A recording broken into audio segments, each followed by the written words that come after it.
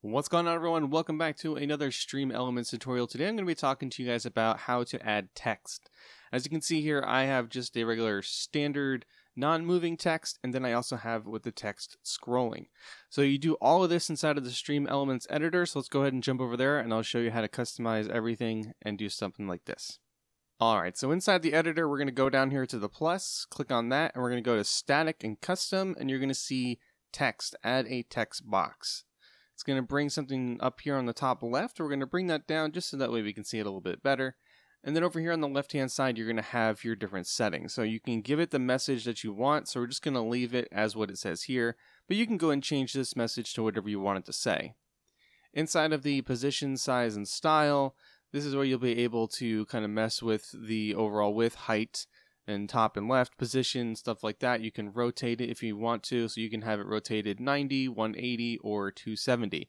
You can also mess with the opacity, which will make it more see-through if you need to, the more that you drag this slider down. So 100% means it's going to be full of color. Bringing it down will make it look a little bit more faded. So now when we go into the actual text settings, inside the text tab here, you'll be able to choose a different type of font. You can choose the color for the font. You can also use custom. And then if you have a custom font, you can find that custom font here. And then you'll be able to adjust the size. So we'll be able to increase that like that. And you can also mess with the line height too. So if you wanted to do something like that for the line height, you could.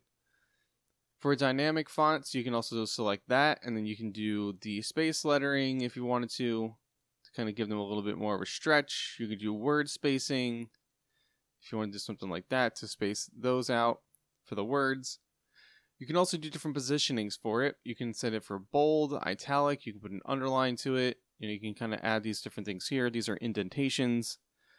For the font weight, you can choose it to be lighter if you wanted it to be. You can also have it at a certain type. Or you can just leave it as normal for the actual text itself, but I like to keep it as bold. You can even add a text stroke if you want to. So if we increase this up a little bit, and then we'll change the color. Let's just make it like a black so you can see it probably a little bit better. Let's go back into there. And we'll just increase this. And as you can see, the more that I increase it, it's going to give a nice little outline on it, and you can change that color for whatever you want it to be. You can add a text shadow if you want to, or you can just get rid of a text shadow. It's up to you. But as you can see, when I get rid of it, it's pretty flat and plain. Text shadow just kind of makes it pop a little bit more. Now, if you're wanting to actually have the text scroll, you can select this little button here, and then it's going to start to scroll. You can choose if you wanted to scroll from scrolling up, scrolling down, left, or right. And then you can increase the speed. So the more that you increase the speed, the faster it's going to go. And then, of course, the slower you set it, the slower it's going to be. And that is pretty much how you set up all the text. Now, to bring that into your encoder, whether it's OBS Studio, Streamlabs OBS, XSplit, whatever, what we're going to do is click on Save. We're going to click on the little link chain here. That's going to copy it for us. And we're going to go back into the encoder. As you can see, it's already been kind of messed with, but I'm going to go ahead and delete this. And we'll start fresh. So we'll click on the plus under sources, go to browser source, add source, give it a name. And we're just going to do a simple control V as in Victor to paste it in. And then we're going to hit done. And you're going to see it right there. Give it a moment, and then it will start to do the scroll.